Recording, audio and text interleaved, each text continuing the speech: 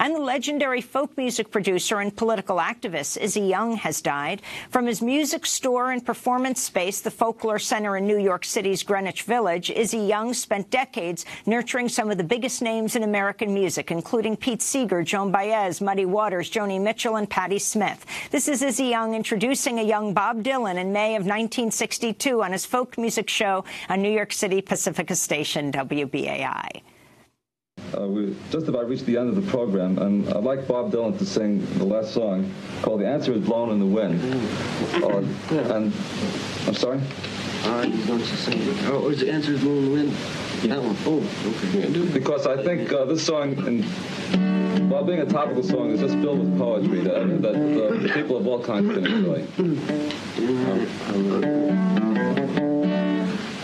How many roads must a man walk down before he is called a man? And how many seas must... That was Izzy Young and Bob Dylan on the New York radio station WBAI in 1962. The previous year, Young organized Dylan's first major New York City concert at Carnegie Chapter Hall.